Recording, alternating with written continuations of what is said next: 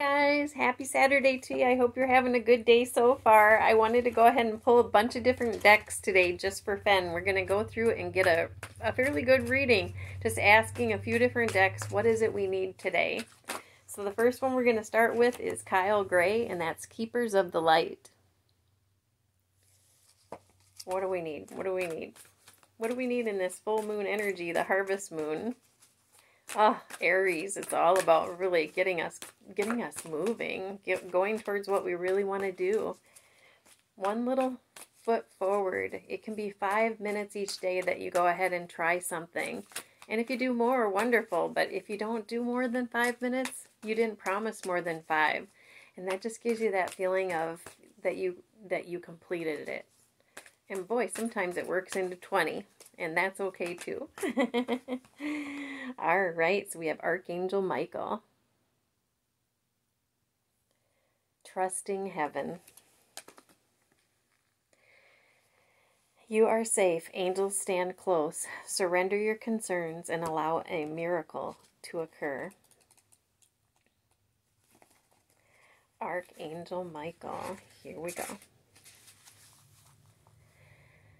Your angel team is with you now. You are not in this alone. You may be feeling sensitive or overwhelmed, but your angels are inviting you to take a step back so that you can come in and share their light of miracles. You may feel that your prayers aren't heard, but that doubt blocks solutions from entering your life. Know that Archangel Michael and his legion of angels are here to help clear anything that's not serving you so that you can allow in the miracles of change that you deserve. I'm just going to hold space for everybody for a few minutes just to think about what do we need to let go of with this full moon energy.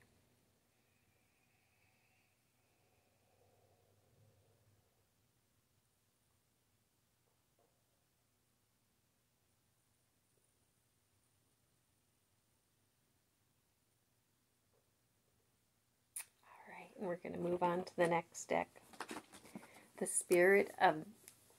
Spirit Messages, and that's with John Holland. Let's take a look.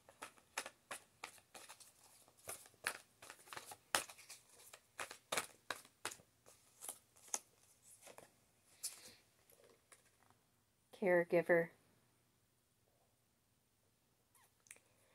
We are with you, and Spirit has its own way of recognizing the care and love you provide to others, especially at the end of their lives, just as you received care and love at the start of your life. Caregivers often focus all their attention on their loved ones and often neglect their own concerns and well-being in the process.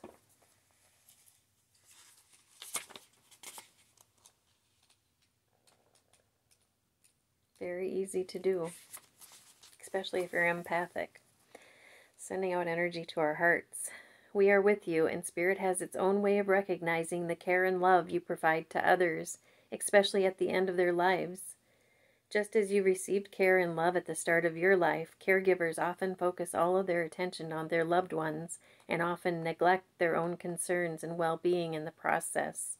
You have chosen this card in all likelihood because you probably already are or have been in a caretaker role, or you'll shortly start caring for someone you love. This card is a timely reminder to ensure you don't forget yourself in the process, no matter what type of care is being given, whether it is emotional support or more hands-on. It's easy to let all your energy dissipate, leaving you feel drained, disinterested, or at times feeling down. Remember that we're all made up of energy, and that energy is very precious and delicate and needs to be preserved and honored. Take time for yourself. Nurture yourself with self-care, such as a massage, meditation, or walks in nature, allowing your body, mind, and spirit to open and absorb positive and healthy energy so that when you have to return to care mode, you feel healthy, strong, and revitalized. Yes, we just have to fill up our cup sometimes. Just take a few minutes, even if you can. Again, just if you can take out a couple minutes, and then sometimes it works into longer, but just promise yourself maybe 5 minutes a day that you would do something that's for yourself. All right, we're going right into the messages from the Spirit of Nature. Messages from the Spirit of Nature. Stephen Farmer. Okay, love it. Eagle. Vision.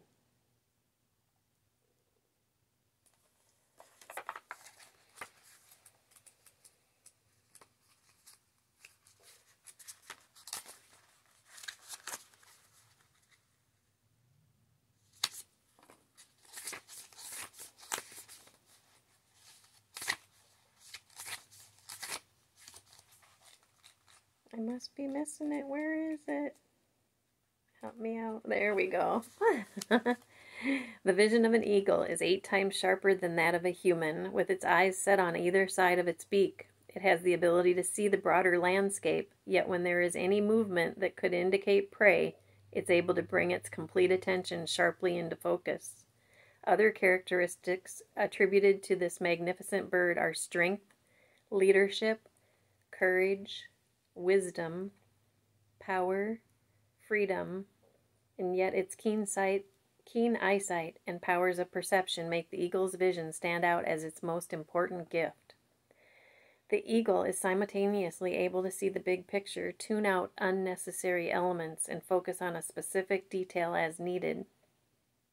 In addition, related to their ability to fly up to 10,000 feet or more, many Native American cultures view the eagle as a messenger to the Creator. Consequently, this bird and its feathers are revered and considered sacred in many indigenous cultures and traditions. You're caught up in too many details of living, get distracted easily due to the continual bouncing from one thing to the next. While it's necessary to attend to all these details, your habitual, fragmented approach creates tension and anxiety. You feel overwhelmed and victimized by the number of responsibilities before you and have lost perspective on what are the most important. Step back from your tasks for a moment. See the big picture. Pause. Take a few slow, deep breaths. Close your eyes and identify what's truly important, that which has heart and meaning. Visualize these various items and how to best approach them. As you come to recognize what's truly significant, create an external representation of your goals and intentions with a written list or vision board. Either will help you achieve greater perspective and focus. Yes, I love lists and I love vision boards. Manifesting in what we want, but also just what do we need and what is most important. We can always have a list, but maybe put it out of sight and just know that if you get a couple things done on there, great. If not, we're doing the best we can. And we're going to do whatever is most important first. What we do is we generally do what we want to do. And so you'll notice, those will be the things that come first. All right, and this is the Wisdom of the Hidden Realms with Colette Baron Reed.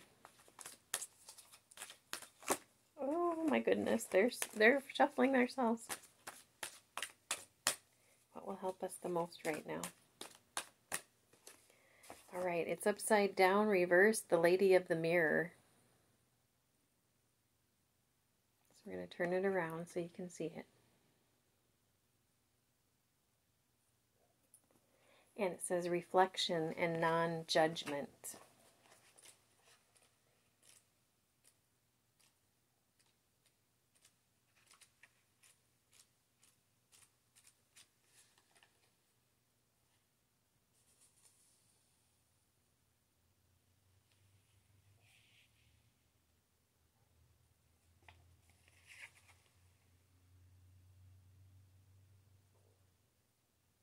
Oh, it's right at the bottom. See, I went right over it. Okay. So when it's reversed, we read the challenger position.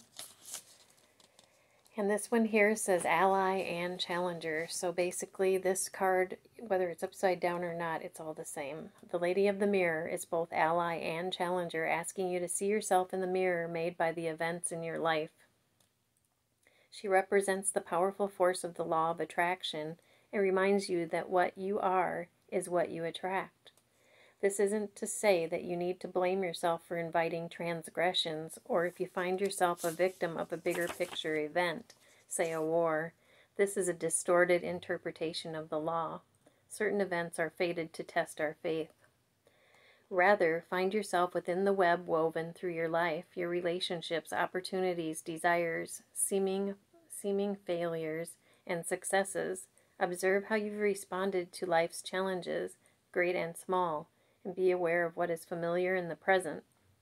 Release all judgment and accept things exactly as they are with love. The Lady of the Mirror asks that you honor every part of your story as essential to your highest unfolding.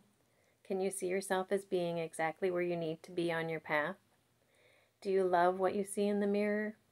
Can you perceive your part in your reactions and the motives behind your current inquiry? You'll find your answer in a thorough and honest self-appraisal.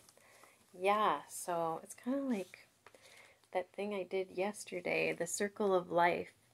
You know, really honoring every part of our life, and some of our parts of our life are so hard, but it also helps us to learn and then help someone else. And sometimes we don't know why things happen, and there's a bigger picture at the end. So it's just a matter of being patient, because it always comes around to where we'll know, you know, what the purpose was. So I think that those are all of them that I pulled for today, and I'm going to go ahead and send out a little energy, just taking a moment.